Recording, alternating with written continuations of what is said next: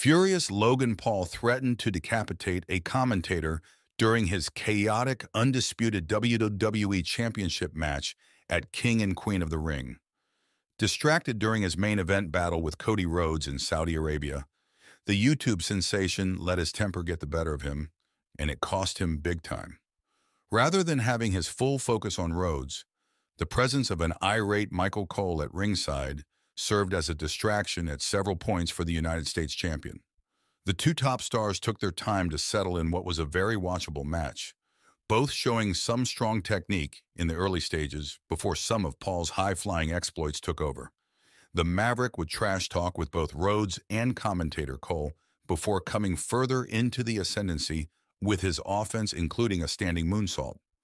The champ momentarily took over, smashing his foe with a bottle of Prime before Paul turned the tide once again by using brass knuckles, much to the further annoyance of Cole. A row between the two ensued,